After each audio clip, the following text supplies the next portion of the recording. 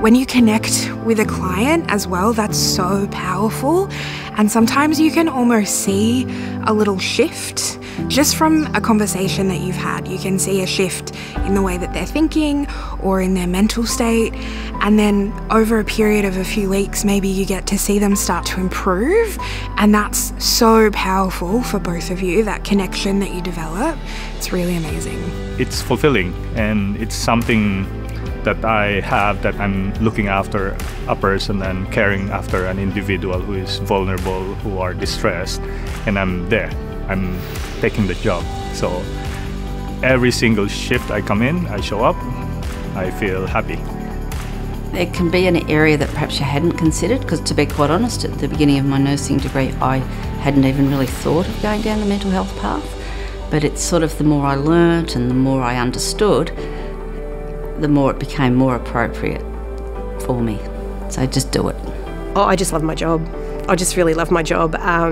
You know, if it's going out and seeing a patient in the community or still managing a large team of 100 staff, I just love my job. At the very core of everything, I am a nurse, and that's what I will continue to do, and that is service delivery for our patients.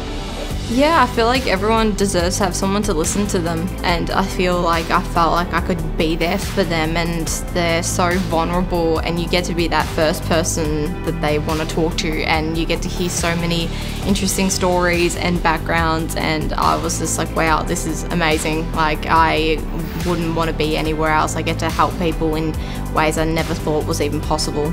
I think if you are considering a career in mental health, it's a really good idea to just go for it. Just do it.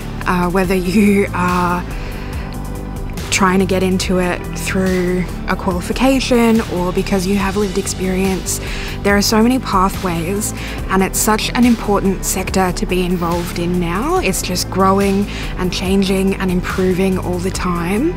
I think with the patient cohort, they know you're there to help, even when there are difficult days and they're quite unwell. Seeing them come out on the other side once they've completed their treatment and are ready for discharge, it's been really, really rewarding. We are among the nurses who look after an acutely unwell person. So that person may be not happy, that person may be crying or really sad, and we are there to listen. Being the person to help people in their most vulnerable state, when they're really unwell, when things are really hard for them, following that journey, following them through to recovery, and being that person to assist them in that.